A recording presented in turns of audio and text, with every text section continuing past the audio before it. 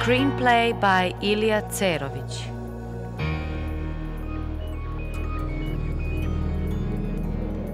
Directed by Narcisa Darijević.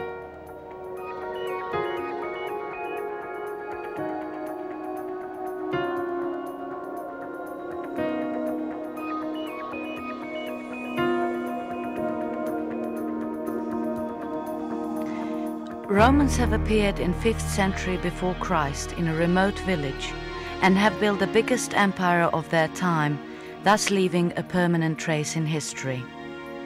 At the end of 3rd and the beginning of 4th century Anno Domini, emperors born on what is Serbian territory today ruled this huge empire. Marcus Aurelius Valerius Maximianus, born near Sirmium round about 250. Flavius Valerius Constantinus Chlorus from around Naissus. Gaius Galerius Valerius Maximianus, born in Gamzigrad. Valerius Licinianus and Flavius Valerius Constantinus, or Constantine the Great, born in Naissus, have made their native land the center of the imperia within several decades only, and have built cities, palaces, villas, and other buildings equally valuable to those from previous centers of antique empire. Some of these buildings are well known, others have just been discovered, and many more are still waiting for the explorers.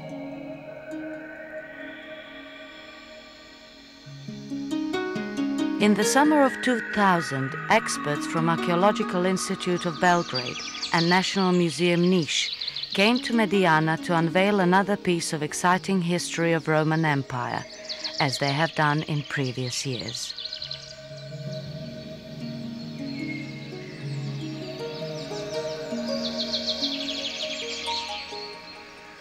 The story of Medijana, lavish outskirts of antique Niš, imperial estate with luxurious residency and highly organized economy, begins with the Tetrarch period.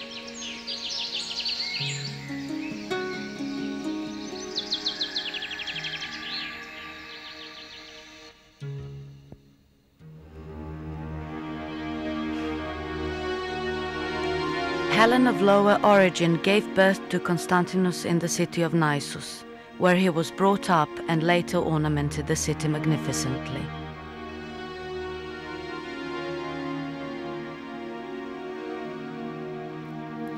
This is what anonymous biographer of Constantine the Great recorded.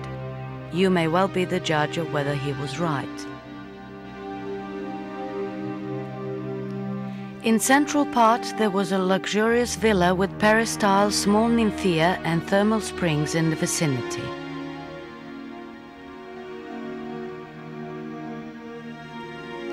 Westward there was a complex of estate buildings, manufacture quarter and choreum, that is granary.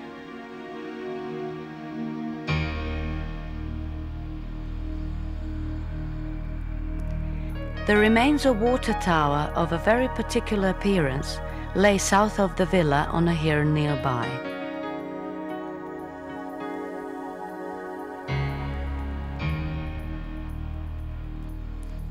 Luxurious buildings of solid material and with pillars were wrapped in marble decorations, mosaics and frescoes, as it suits the dwellings of an emperor.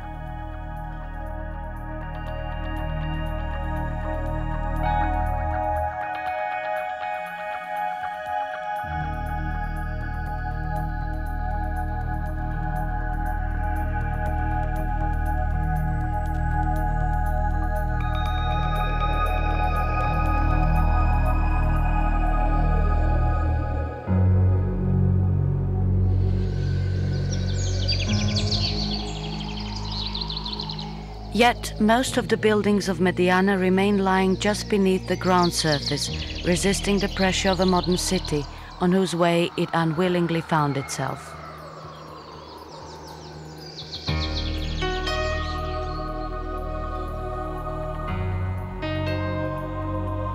As if to confirm unwritten rule, each new archaeological campaign would bring new, pleasant surprise to the explorers of Medijana. Summer of the year 2000 brings new and remarkable discovery. Actually, in one of the squares, a bronze fence has been found very carefully put away. Better to say, hidden from somebody or something.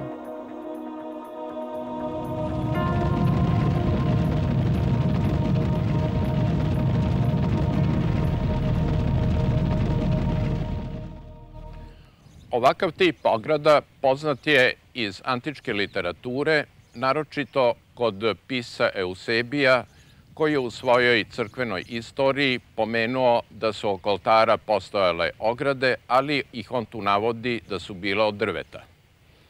Sličan tip ograda nalazimo i na spomenicima, posebno na Konstantinovom slavoluku, gde je u jednoj sceni prikazan Konstantin koji drži govor narodu, a nalazi se iza jedne ograde koja ima kancele i herme između njih. Isti takav tip nalazimo i na postamentu Teodosijevog obeliska u cirkusu u Konstantinopolju, gde se takođe vidi carska svita sa carem iza jedne ograde sa kancelima i hermama.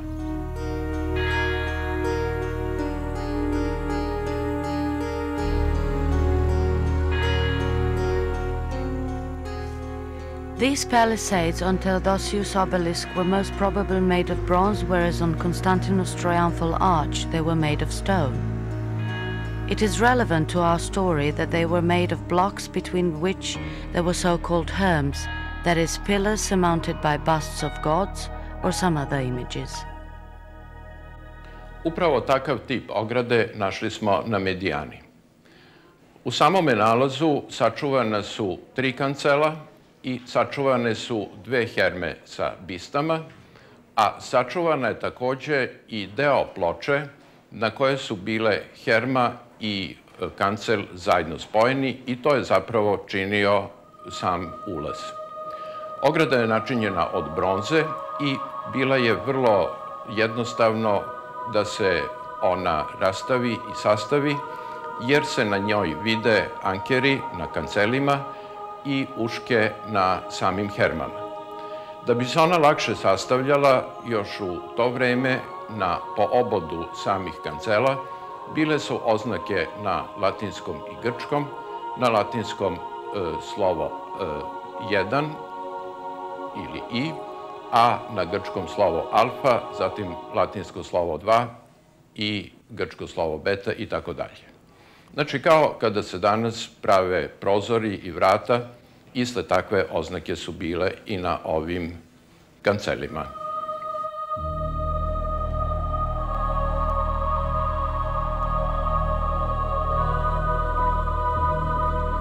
Archaeologists are not ignorant of ornament symbolism and portraits on these herms. Panels were decorated with crossed ornaments.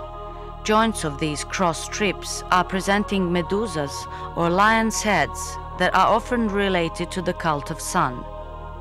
Preserved busts on top of herms are presenting god Aesculapius, the god of health.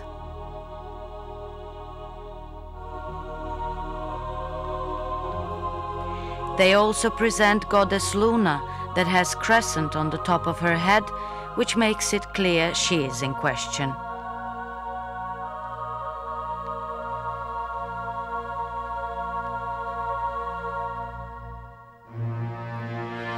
According to the reconstruction, a palisade consisted of 2 parts with the entrance in between. On one side there were male deities, god of health, Aesculapius, and god of sun, Sol. On the other were female deities, solar goddess Luna, Sol's pendant, and Hygia, pendant to Aesculapius.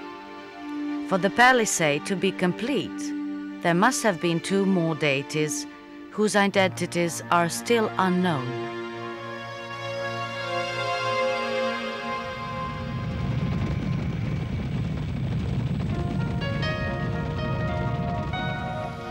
It It is quite expected that god Aesculapius appears in Medijana, considering the fact that not far away from it, in niche spa, there are thermal springs, and it could be argued that certain cult of healing was present there. Portret Eskulapa je izrađen u izvanrednom stilu koji vuče korene iz rane rimske umetnosti, a ona pak vuče korene još iz helenizma. Na samome portretu se jasno vidi u obliku brade, u izradi kose, da podsjeća jako na skulpture koje su rađene u vreme Praksitela, znači u vreme 4. veka pre nove ere, i taj stil se jako mnogo koristi kroz celo Rimsko carstvo. Za razliku od njega, kod predstave Lune nalazimo jedan sasvim drugačiji stil koji jako podsjeća na portrete koji su rađeni u 4. veku nove ere i na njemu se jasno u samom obliku frizure, u uvojcima i u samom izrazu portreta jasno odvija taj stil. Prema nekim analogijama koje smo mogli da ustanovimo, najviše portret liči na ženu Konstantina Velikog Faustu, koja je, nažalost, ubijena 326. godine, ali isto tako ima izvesnih crta koji podsjećaju na Konstantinovu majku Helenu. Thus, explorers of Medijana are first to discover the original parapet panels. Would they survive the troubled times in history of this location if they were not carefully hidden? Who had hidden them and from whom? On the other hand, perhaps the most interesting question, to whom they belonged. Inevitably, seeking for answers brings us back in past.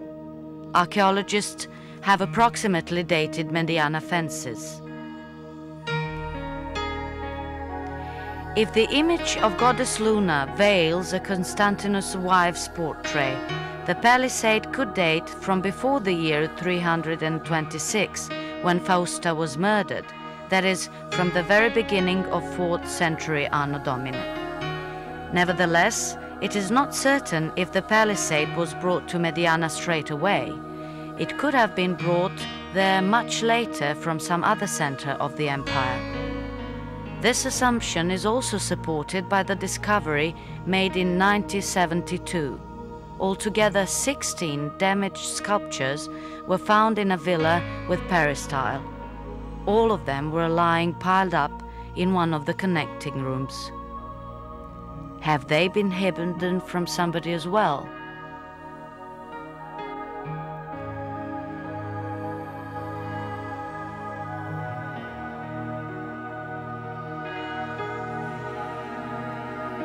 They present Aesculapius and Hygia in several versions.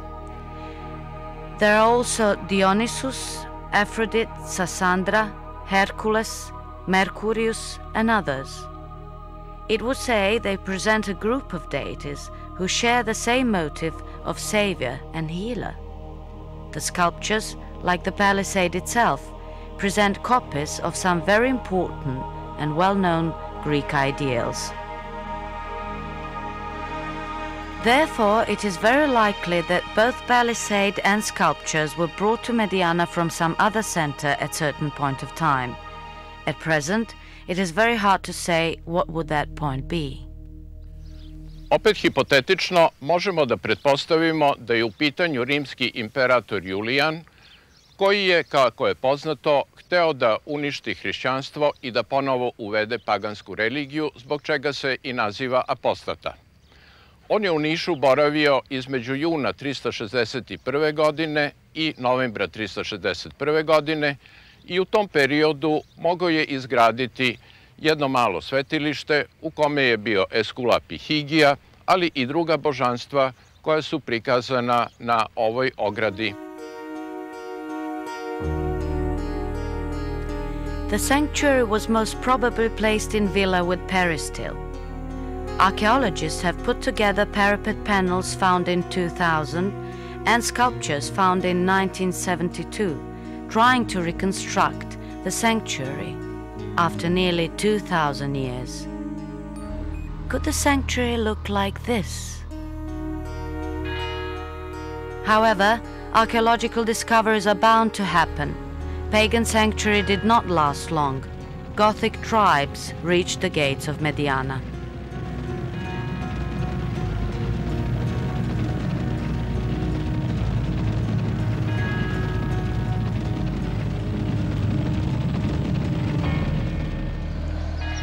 Inhabitants of Medijana were burying their sanctities away from threatening danger, perhaps in the very last moment. As shown by archaeological discoveries, the whole of Medijana was destroyed round about 380 Anno Domini, when a huge wave of Gothic tribes immersed the Balkans after the battle at Hadrianopolis and destroyed a large number of localities on that territory. Na sličan način kao u Medijani uništene su i skulpture u gradu Tomisu u Konstanciji, gde je otkrivena jedna ostava u kojima su one bile spakovane, kao što je to bio slučaj i na Medijani.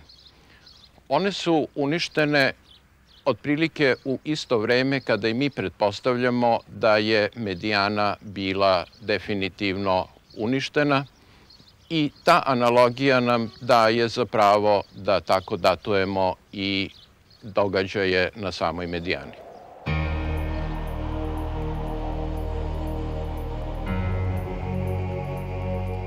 Parapet panels and presentations of deities were more valuable than life itself to the inhabitants of Medijana, and that is the reason why they were burying their sanctities while facing the invasion of plunderers. Archaeologists have excavated them after nearly 2,000 years.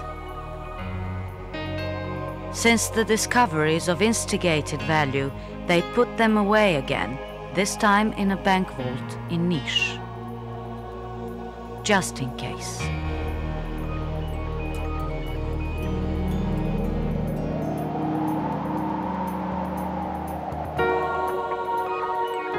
Produced by Radio Television Serbia Science Educational Program, Science Editorial Team.